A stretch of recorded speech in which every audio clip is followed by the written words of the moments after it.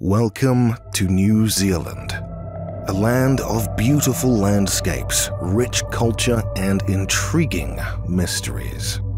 From giant skeletons to ancient megalithic structures, we take a closer look at some of the most mysterious legends and stories that this country has to offer. Giants. There have been a number of stories and legends throughout history that suggest the possibility of giants existing in ancient New Zealand.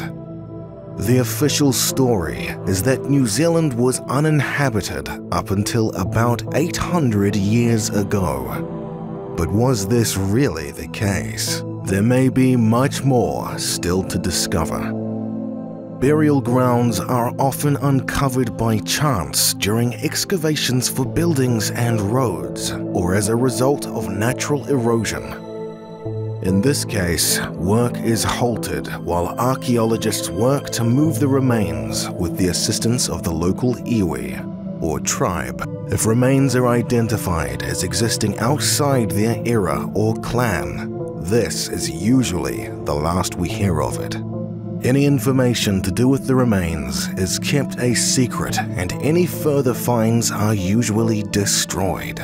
We have just had a conversation with an excavator driver up in Northland, and he was clearing the ground and he saw what he thought looked like some white footballs in the ground. So he cleared a little bit around these white footballs and found them to be skulls. He didn't feel good about this at all, so he called the Auckland Museum, and there he was told by a person that there was absolutely nothing they could do at the museum. The local iwi had no interest in these skeletons because they were not of their era, and they simply had to be excavated over the top of. There was nothing they could do. Our question is, good gracious me, what are these skeletons? Who were they? And why were they being destroyed? Several newspaper articles from the 1930s confirm the discovery of 7-foot skeletons near the northern end of the country in Whangaroa were said to have fuzzy red hair still adhered to the skull. Raglan Harbour is home to several flat-topped hills which, according to local Māori, were constructed by red-haired giants. Over time, human remains have been discovered scattered along the Raglan shoreline in crevices and caves. An independent archaeologist group known as Tangata Whenua 16 decided to take it upon themselves to uncover some of the mystery surrounding one of these sites. The group dug a 14-meter-long tunnel located outside the town of Huntly, just north of Raglan. They'd said they were searching for a cave that had supposedly been the burial crypt for giants. The cave had allegedly been discovered and then sealed by people determined to hide New Zealand's secret history. A large fossilized femur bone was discovered, which, when fully intact, would have measured 68 centimeters. On the average calculation, that equates to an individual of around 8 feet tall. Kaimanawa Wall. The Kaimanawa Wall is a structure that has long puzzled archaeologists and researchers. Located in the Kaimanawa forest, Lake Taupo, it is a large stone wall made up of rectangular blocks that look to have been expertly fitted together. Its origins and purpose are unknown, and the New Zealand government has shown little interest in investigating it further. Some believe it to be a natural formation that appeared due to superheated rock from volcanic activity that cooled over time, while others think it may be a man-made structure created by an ancient civilization that predates the Maori by millennia. It's not what you expect to find in a country where human history is only a few hundred years old. Geologists can only come to one agreement about one aspect of this block wall. It's been here at least 2,000 years. There's two schools of thought at the moment. One, that it's a natural occurrence, and one that the blocks of rock have been placed here by some early civilization. The wall has horizontal and vertical lines that give the appearance of being constructed by humans, with some comparing it to the stone megalithic structures found on Easter Island. Its similarity to other megalithic structures found around the world, such as those in Egypt and Peru, has also led some to believe that it may be connected to other ancient civilizations. However, there is little information available about the wall as it is yet to be properly excavated. Its true origins remain a mystery. Ngatea.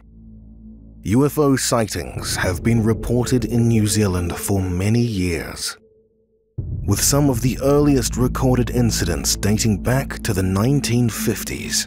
While some of these sightings have been explained as natural phenomena or misidentified aircraft, one curious case is particularly strange and possibly among the most credible. On the evening of the 4th of September in 1969, Wellington Air Traffic Control received a call from two air freight pilots reporting spotting an unidentifiable fluorescent blue pulsating light while flying. They'd said that the blue light was below the plane and moving slowly in the same direction at a speed of 50 to 60 knots, and then suddenly vanished halfway over the Cook Strait. Earlier that day, farmer Bert O'Neill had noticed that the tips of some of the manuka trees on his farm near Ngatea, just north of the flight path, appeared to be bleached silver in color. The bleached trees formed a circular patch which was perfectly round, and within the center were three very clear and deep V-shaped impressions on the ground, measuring 90 centimeters long and up to 75 centimeters in depth, with several trees completely crushed underneath. They were evenly spaced, giving the appearance of some object with three long tripod legs coming down and landing with great force. O'Neill was completely stunned. His first thought was that it may have been a prank played by someone in the neighborhood. However, there were no tracks indicating that this was the work of a vehicle. Typical crop circles could easily be cut or trampled, but you would need incredible force to destroy the thick manuka this way.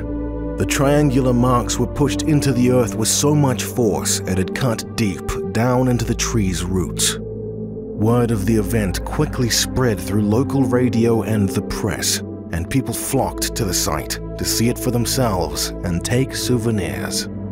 Investigators arrived later in the week, but by then the area had already been heavily trampled, and some of the plants within the circle had been removed. The ground markings had also been disturbed, a perplexing incident with no logical explanation. Patupaiarehe. In the mythology of the Maori people of New Zealand, the Patupaiarehe are a supernatural race of beings that have long captured the imagination of the island's people. Described as tall and slender, with pale to fair skin and blonde or red hair, they are said to possess a mischievous nature and a fascination with humans. They are also said to be afraid of fire and sunlight. Some say they are a deeply spiritual race with their own set of customs and beliefs. Others believe they may be a lost tribe with a deep connection to the land and the natural world. According to legend, the Patupaiarehe live in deep forests and hilly or mountainous regions in large guarded communities. The music of the Patupaiarehe, played on instruments like the ko'owo and potorino, is said to be sweeter than the music that Maori could play. They would allegedly kidnap young people and take them back to their hidden villages, never to be seen again, luring them with the sound of their music and songs. Are the Patupaiarehe simply myth, or do they have a basis in reality? Some claim to have encountered these mysterious beings in the wild, and to have witnessed their otherworldly powers firsthand.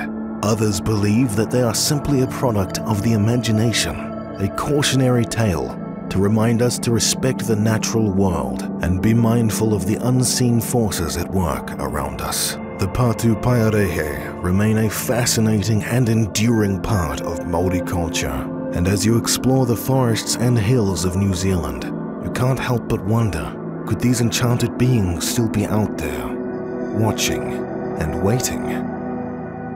South Canterbury Panther. The Canterbury Panther is a mysterious big cat of unknown origin that has been reported numerous times over several decades to have been sighted in the South Island of New Zealand. This is particularly mysterious as the country is an isolated island nation and it officially has no known native mammals in their ecosystem. In 1915, a ship from America docked and began unloading its cargo, which included animals destined for Australia.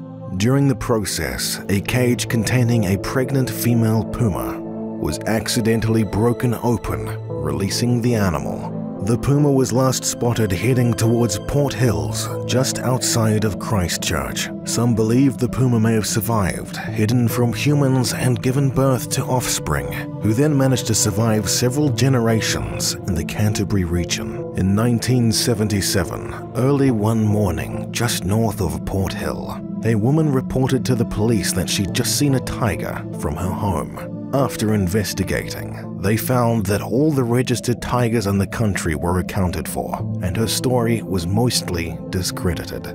4 days later, paw prints and droppings of an unknown large cat were found on the beach. A search was launched by the police, including a military helicopter and armed police with tranquilizers, but no such creature was found. The search ended a few days later with no results. Could the unknown creature have been a descendant from the pregnant puma that was lost in 1915? Many other reported sightings have also occurred over the years of large cats roaming the Canterbury region and beyond with varying credibility. Some even provide video footage of what seems to be a large black cat. The Canterbury Panther remains an elusive mystery, and it continues to be a subject of fascination and speculation in the minds of New Zealanders. New Zealand's ancient legends and mysteries continue to captivate and intrigue, leaving much to be discovered and explored.